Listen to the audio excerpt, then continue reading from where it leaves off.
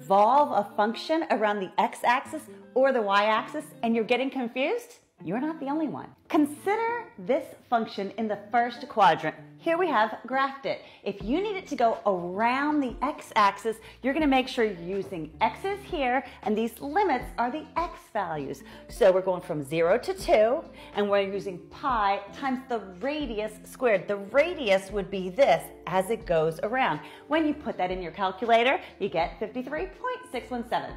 What happens if you rotate it this way around the y-axis? When you do that, you have to make sure you're using the y limits and use y values in your integral. Here was our original function. Here it is, solve for the x value.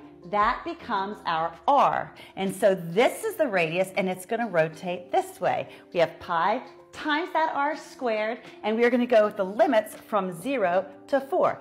You're going to get 25.133.